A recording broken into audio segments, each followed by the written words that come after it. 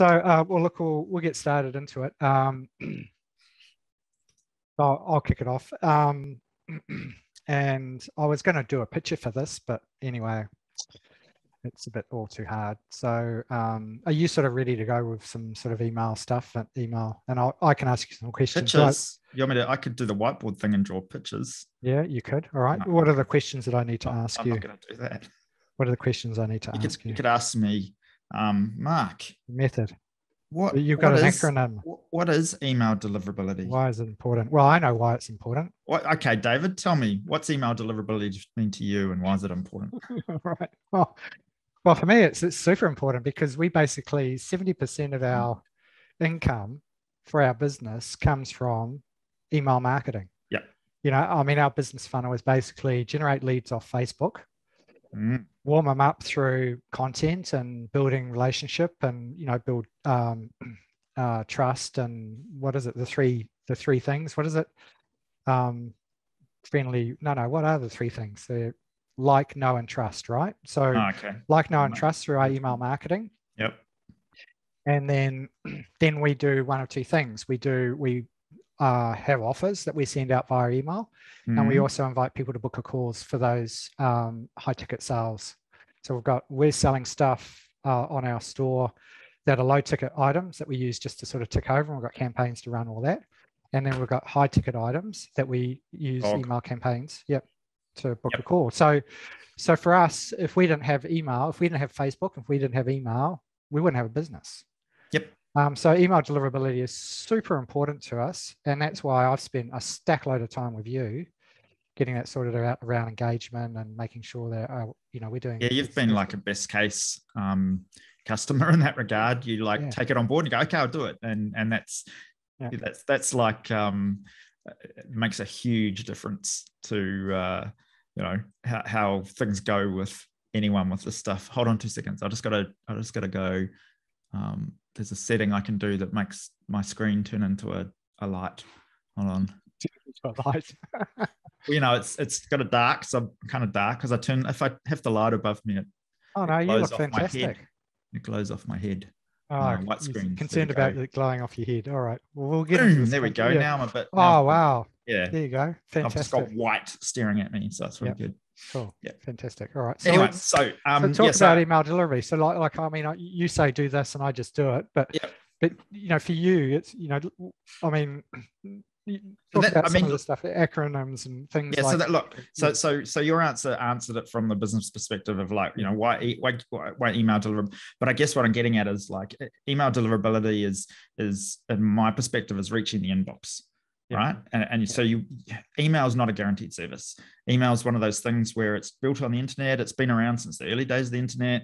It was never secure originally. It was, I remember sending emails to people pretending to be, president at whitehouse.gov. And, you couldn't tell the difference between that and the real email from the president of the White House back in the early days, because there was no authentication. There was no, there was no spam protection, anything like that. So in the early days, and it's built up over the, decades based on that. And it's an open standard, and it's controlled by whoever is receiving the emails and storing them, but also who's sending them. So, you only have a limited control over whether your email, when you send it, everyone expects their email to get to the person they send it to, but it's not the mail service, or I was going to say the US Postal Service.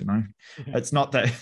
I was going to say it's not the Australian Post. All of these postal services at the moment are struggling with all the COVID problems and lockdowns and political issues, but it's not a guaranteed service. So you send an email, the email server at your end goes, hey, Google, Mark's trying to send an email to David. Is that okay? Will you accept it? And they might go, no. Yes, we don't know who David is. His mailbox is full. They might not answer at all. There's a lot of different things that can happen there. Yeah. They might even say, yes, take it, and then just throw it out, or put it into David's folder called his spam folder, or his secondary folder called his, what do they call them on Google? Here I am, Promotions. Promotions. That's it. Yeah, I always forget that word. So I don't use Google, so that's my defense. Yeah. So really, it's all about, from a business perspective, A, reaching the inbox, and B, making sure that the person that you're sending it to notices your email and wants to open it, wants to receive it, and is happy to do so. So, we get most of the email on the internet spam. And so, all the providers have got this problem of like all this email coming in. They're going, oh, throw that out, throw that out, throw that out. Okay, that will accept. It's getting to the point where, people like Apple are creating new systems to try and just make it almost impossible for people to not only send spam, but also to market, and be able to do things like track whether an email has been delivered or not, and whether it's been opened or not. Yeah. And there's, there's two sides to that argument. There's the person, that just Joe Blogs who receives an email, like, well, I don't want to tell people whether I've opened or read. I want to control that. That's privacy issue. Yeah. But on a marketing and business perspective, that's useful information, because then you know that they're actually interested in your email, and they've clicked on something that tells you, because they click a link and that they've clicked that link. That's useful information for you, so that you can decide whether you're going to keep sending email to that person. And if they're not opening your emails and not clicking on anything, then you don't want to be sending to them, because it's a waste of time and you become a spammer. Yeah, absolutely. So we've got kind of best practices when we do our lead magnet delivery. We've got an email going out with a link to the lead magnet, which is probably not best practice. We should really have a link going to a website where they can download it rather than a link to the download. But anyway, we'll sort that out. Yeah, it depends. But the second email that we send out to them is a clean text email that basically doesn't have any links in it, that just checks 30 minutes later to say, hey, you requested a download. Did you get it? Now, of course, if they click on the first email, it'll basically pull them out of that sequence, so they don't get that second email. But if our email system or Infusionsoft detects that they haven't clicked on that email or opened it, thank you. Then we'll send them the email to say, hey, have you done it? And it's interesting because our support ticketing system will pick that up. We'll get messages from people that respond to that email saying, hey, I didn't get it. And it's just good etiquette to just follow up to make sure that they got it, just in case that first email got blocked by, and usually the main culprits in blocking emails are Hotmail and Gmail, and here in Australia, BigPond are notorious for just unsubscribing people from our BigPond are like, oh, we're only going to let 10 emails an hour get delivered from this domain. It comes back as hard bounced. Sorry. No, that's right. I was just going to say that you're right. Microsoft are a lot harder on marketing type emails and the delivery of them, because their business model isn't around marketing. Their business models come from business and enterprise. Yeah. So people pay for their mail services, although Hotmail is free service, but that they've got their way of thinking is that the person who's using their email service isn't their free email user isn't the customer. They are wanting to make sure that. Let me explain that differently. I think I explained that badly. The old adage that if you're not paying for a service, then how are you paying for that service? So you are paying for it one way or another, and that's usually through data collection and tracking of who you are and what you're doing. And Google is very big on that. So Google actually will deliver a lot more marketing, and so people very rarely have problems with Google not delivering emails if they're marketing, and that's because that's their business model. They don't want to go, stamping on the people that they're also paying them to do Google ads and to have, and they also have the Gmail as a free service where they scan everything, that you're doing and what you're opening and reading. Sure, they anonymize it, but they're basically using that as metrics to understand, how well marketing does. So they not only get a good understanding of how their marketing's going and the people, but also other, the competitors as well. If the end user is using Gmail. So so Microsoft are usually a lot harder. Their inboxing rates will be lower. So, you might get Google at 98 to 100%, and then, Microsoft might be 70 or 80%, depending on, what you're sending and whether your business consumer or all that. Yahoo have had some issues lately with Keep and where they've decided to go, no, we're going to block you because you've done some bad things, and they've gone about it in a pretty harsh way, which has caused a bit of a storm. And so we've had to help customers through that. It's just one of those things that Yeah, I mean, you have to manage it. You have to understand it as a business owner doing business online these days. So, and reach in the inbox, and reach for me stands for reputation, engagement, authentication, content, and hygiene or health of your list. Fantastic. Well, let's run through that, because I like these acronyms, and just explain, because I want to give the people who are listening to this some tips that they can kind of take away from this 100% information that they can kind of apply to their business right now, so they can get some value out of what we're chatting about. Because it's great to understand the whole big picture, but it's okay, well, how can we use it? It's I know it's important for me from my business point of view to make sure the emails are getting there, and there's a lot of stuff that we've worked together to get that happening. But it's what's some of the takeaways? And I think working through this acronym can sort of help the people that are listening to this sort of get an idea of what they can do. I'll shut up and you can talk. No, that's all right. That's all right.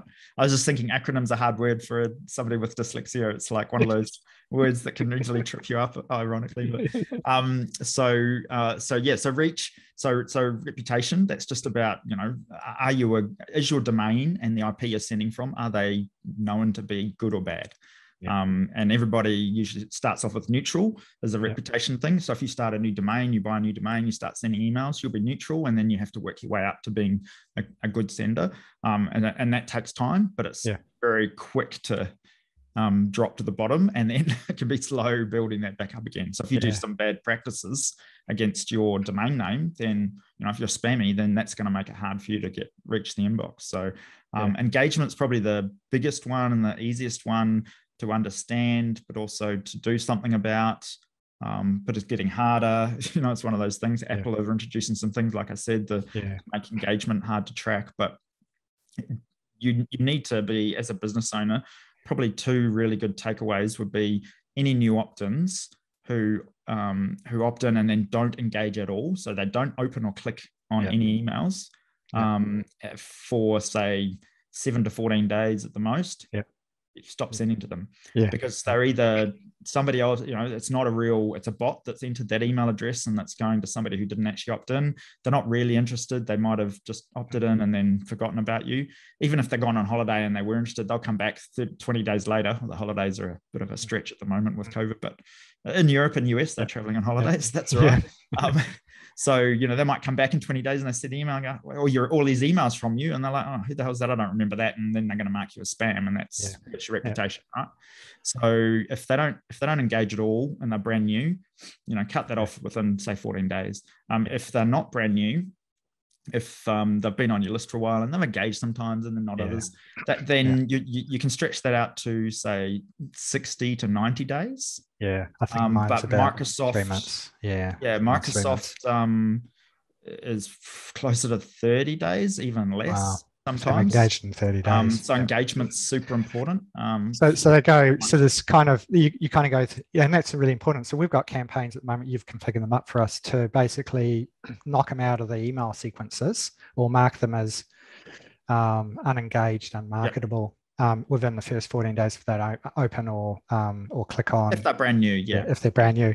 And on the other side, it's like, oh well, I can't remember exactly what it is. So I think it may be 90 days. If they haven't done anything for 90 days, then we drop them off the list as well. We basically mark them as unengaged, unmarketable. And then all of our campaigns will basically, if they're in any email campaigns, they'll get dropped out of them. And then if they get added into any ones, they actually get filtered straight out of those before, so we don't actually send them any emails. So all of our campaigns has a gate at the front of it to basically drop them out if they're unmarketable, and then or to pull them out of that campaign if they're not engaging. So. And that's what we've found to be very helpful. So that's engagement. And also you can do a lot around engagement. Like we've worked a lot on getting that engagement sorted out around making sure that the content in the emails is interesting, and like we send out emails that have interesting content so they can click on links and those sort of things to help boost that engagement. We've got little lead magnets that we continue to send back into the list to get them to re-engage with the list. Yeah, exactly. Yep.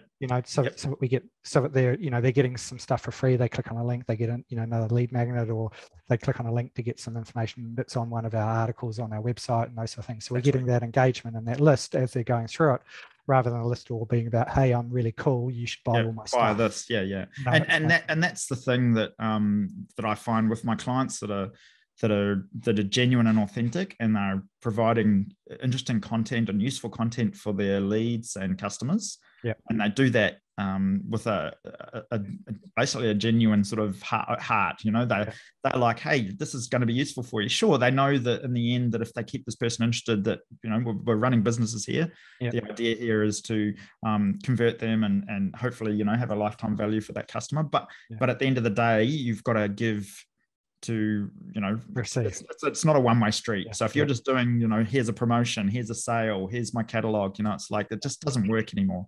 That's the real old school way. Even if you've got a massive list and you can just slam it away and hammer it for here to there, you're just going to hurt your reputation, and you just won't be reaching the people that you think you are. I get people that ask me like, oh, but can we just hang them on for say 6 months and that? And I say, yeah, sure you can. But then what's happening to the other end of the equation? Sure, you're hanging on to these people for longer, but maybe that means you're not reaching new people. You're not actually getting in touch with the people that are interested and engaged with your message. So, and that's really important. Just hurting yourself. And that's really important for us. It's like, people are a little bit afraid of pulling people off their list. And I'm like, I want to see that number as big as possible on my list, but it's actually not about that. It's about the engagement. And we're pretty ruthless with our list around that, because look, the reality is somebody hasn't clicked on your email for the last 90 days, probably not interested. And it's no sense in sending them, no matter how many more emails you send them, they're not going to click on them. And look, it may be because they're just not reading emails, or they're not interested, or their email box is full, or email is not a great way to reach them. So it's like no sense in sending them anymore. You're just going to piss them off and ruin your reputation in the process. 100%. So it's like just, I was going to say piss them off your list, but that's not a good thing to say. You already said it, so that's all right. You're going to piss them off. Yes, I think you're just going to confuse our international audience, and they're like, "What's all this pissing for?" Anyway, so I remember telling an American friend it's pissing down here, and she was like, "You're doing what?" And I'm like, "No, that's just a colloquial term for it's raining really hard." So So excuse our we're a little bit different in the way we speak here, so a little bit different, but anyway. So that's so where we're up to. That's the first two, isn't it?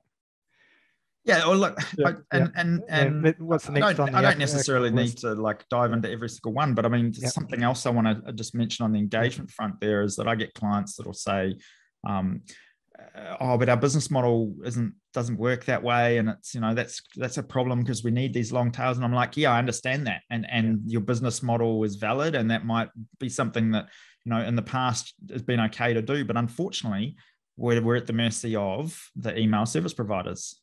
People don't tend to run their own email servers very often anymore, and even if they do, they rely on outside email filtering services. So they're going to be filtering on these sort of things anyway. But the majority of people and the majority of lists are going to be going to the big email service providers, ESPs, or the large ISPs, and with very few exceptions in between. So you have to play by their rules. And if that means that you have to look at other ways of getting them to engage, or you have to look at other channels or re-engagement campaigns through social media, those sort of things, just to get them to opt back in or do something, then that is just something you have to explore. Even if you also have to think about the fact that if you're using a bulk email sender like Keep or MailChimp or ActiveCampaign or anything like that, for your particular business model, you might need to actually run your own email server or a service on something like Spark Post or Amazon SES or Mailgun or something like that, and you send your mail through them in a controlled fashion and manage it in a way where you've got a better chance of getting delivery because you don't have this big broad base of marketing people on the same email service you're sending from. So but it can get very complicated, and that's why I get pretty busy these days with helping people with this sort of stuff. But it's just one of those things you have to be really aware of as a business owner these days doing business online. So the third one, you wanted to jump to the next one. So that reach, REA, so authentication. That's another big one I do. DKIM, is it? Yeah, DKIM, SPF, DMARC, all those. DMARC, yes. All those. They're not acronyms. They're more. What do they call those? There's another term for those, but anyway, they're a type of abbreviation. So email authentication is basically around saying, hey, yes, this email coming from this particular IP address is definitely from us. Yeah. So if I send an email from meppy.com and it goes out on this IP address, which will be a Microsoft, or it could be a Keep IP address, or it could be, whatever. I have these there are records that can be set up to say, hey, yep, this IP address, that's definitely one that Meppy uses. Yep. Cool. That's usually what SPF is. Although Keep and places like that handle their own bounces and things. So SPF, you're never going to be 100% aligned on that, but that's okay. That's a more complicated story. DKIM, that's probably the most important one. That's your authentication of the sender, the domain name.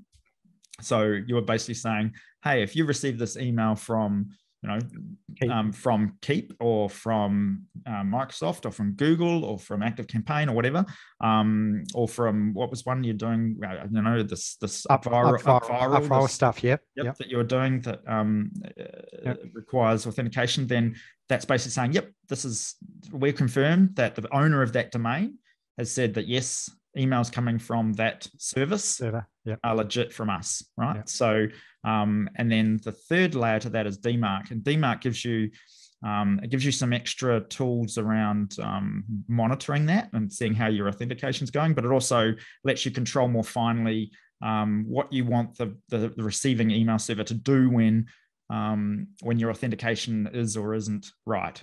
Yeah. So you can set up a DMARC in such a way that if it's not 100% right and it's not authenticated, then you're going to ask them to say, just reject those emails. Yeah. They still might deliver it. They still might have their own policies. DMARC's not they have to follow DMARC, but it's pretty much accepted these days that if you've got a quarantine or a reject policy, then that's what's going to happen if the rules match. So it's one of those email authentication is one of those fundamental things. It's mandatory. I think it's mandatory. It's mandatory. If you're sending out emails and you don't have it set up. Yep. All the email service providers will treat your emails with a lower grade and less likely to reach the inbox if you don't have email authentication set up in one form or another. Yeah. And these days, if you don't have DMARC used to not be such a big deal, but in the last couple of years, it's become very important. And they're going to look at that sideways if you don't have a DMARC record. And it's useful as well because you can see whether people are trying to spoof I get occasional bursts of people trying to spoof meppy.com. So, I don't send a huge volume of email, but then I'll see these huge spikes of thousands of emails and they're all coming from Russia and China and, places in the US and stuff, but they're all getting rejected and quarantined because I've got DMARC in place that can, stop that from happening. Yeah. So if you don't, then, you're letting the Wild West. People can spoof your domain and, use spoof your domain. So what happens, look, I'll kind of explain it. My way of how that works is that basically you've got a domain name and an IP address associated with your email, and people can basically piggyback onto that and pretend to be that and spoof. Is that right? Yeah. Yeah, sort of. Or they can send from their own IP address and say it's from your domain name when it's not, when it's coming from a different one, and say, but hey, we're actually meppy.com when it's really, mrrobber.ru, or I'm a crook.cn, or, not singling out any countries in any particular. Well, I am, because Russia and China are the biggest sources, although America's up there as well. So it is a little bit unfair, but generally from the Eastern Bloc countries in Eastern Asia, then unfortunately that is where a lot of that stuff comes from. But that's just because that's where they focused on outsourcing that stuff. They've got it's a little bit more the Wild West, ironically it's named.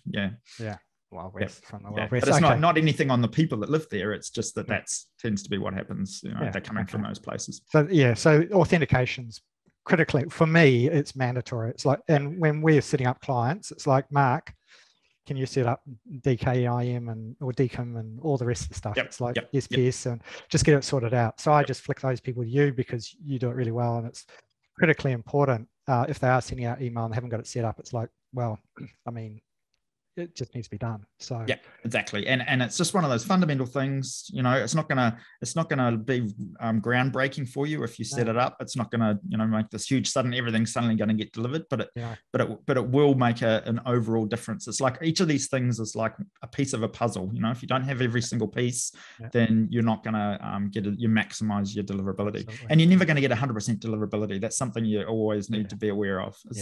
And this is usually a factor for people that are sending small amounts of email. email, because they'll notice individually, oh, they're looking at, oh, this email to this particular person didn't get through. And it's like, you've got to look at the aggregate, and are you getting, as maximizing your reach as much as possible. So, and because, things like typos happen and bots and, all sorts of things, or someone's server was down that day, there can be lots of reasons why mail doesn't get through. So, yeah.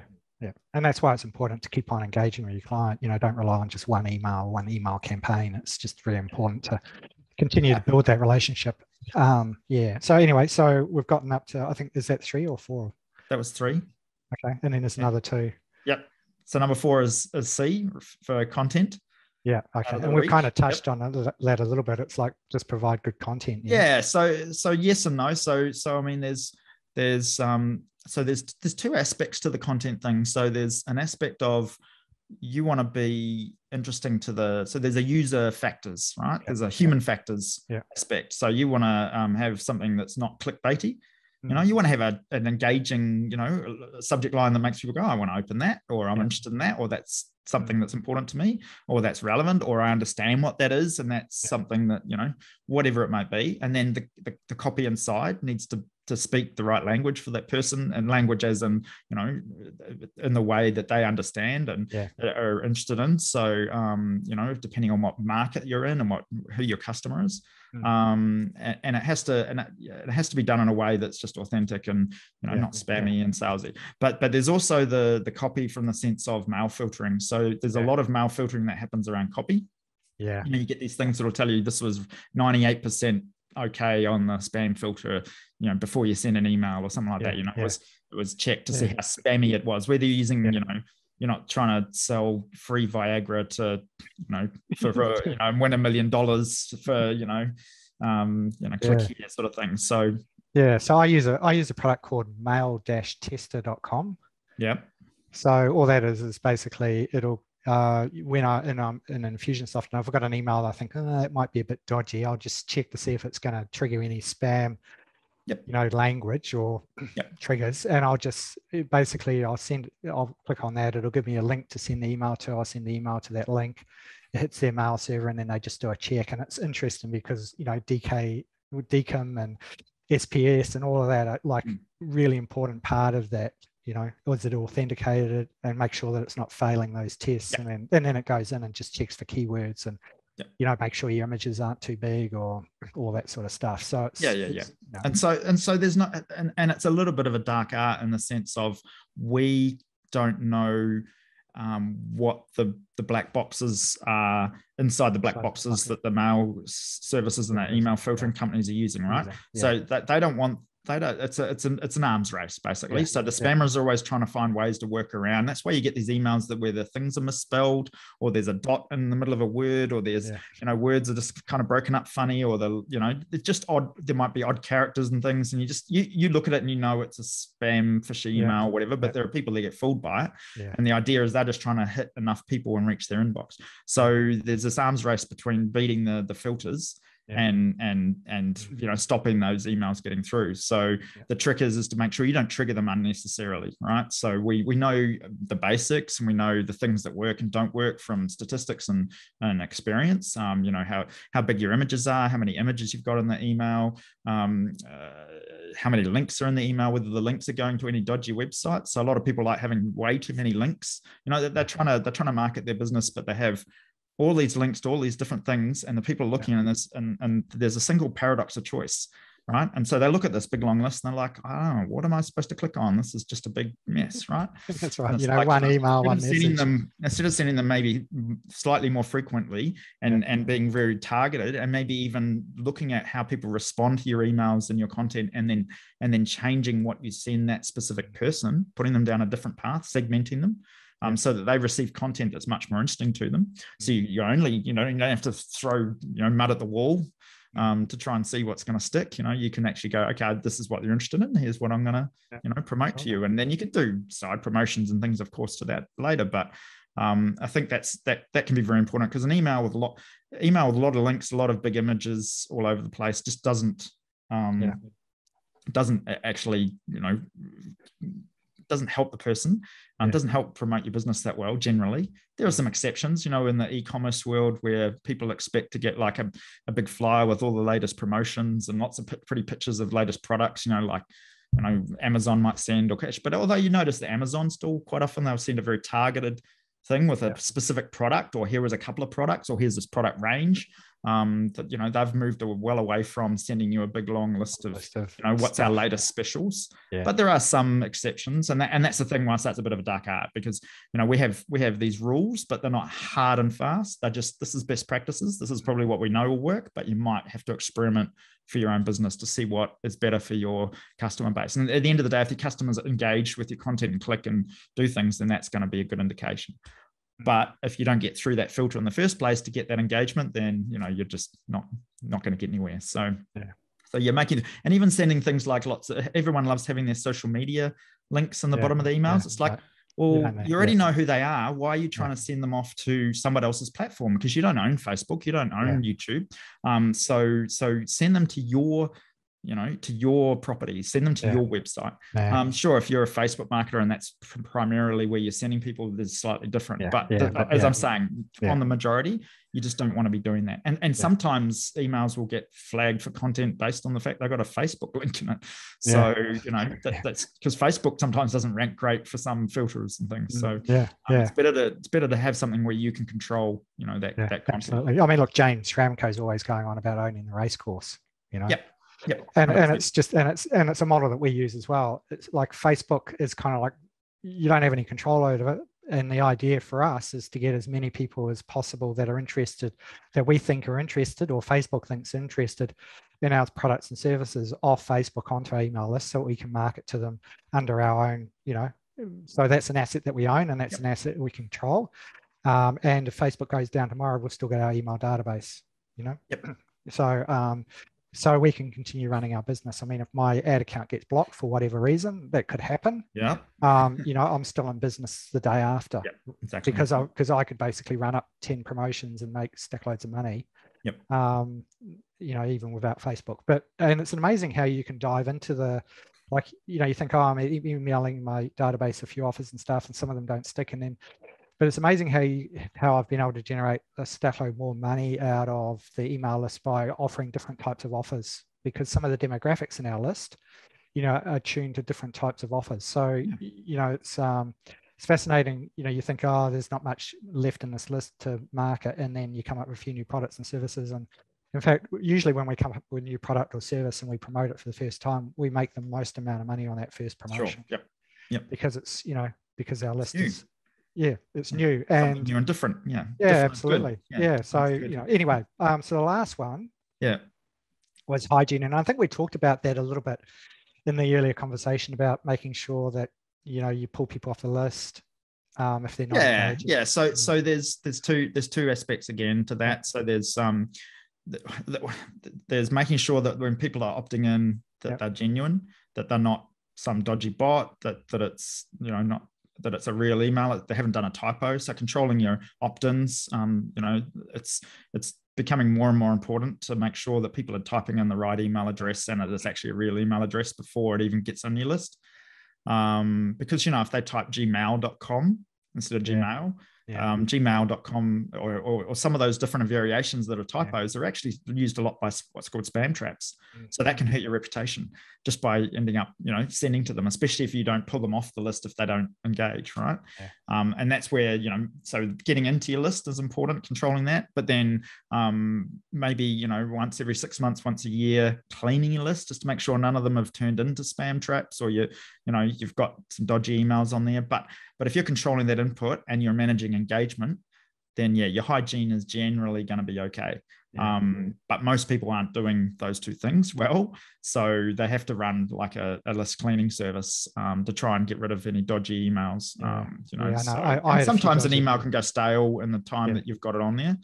Someone abandons their Gmail account and Gmail goes, okay, we're going to turn that in a month. We're going to turn that into a spam trap. So if you keep sending them and you don't do anything about removing them because they're not engaging, then they're going to go, well, you're a dodgy sender, so your domain reputation starts like, yeah, absolutely. Yeah, and I know we were kind of caught up in that a couple of years ago. I know we did a lot of work on that spam trap stuff because we were getting pinged by well, at the time they were Infusionsoft. Now they're Keep. They were getting emails from, Infusionsoft at the time saying that, hey, this is you've got some dodgy stuff, some dodgy emails or dodgy emails on your list. I'm just going to wind the line down. So that was hygiene. And that's pretty much it. So Mark, tell me, what can people do? I mean, if people are interested in this sort of stuff and they want to get their email sorted out and they want to improve their deliverability, you're the go-to man for getting this sorted out, right? Who, me? No, I don't know anything about it. Wouldn't talk to me. It's all just gobbledygook to me.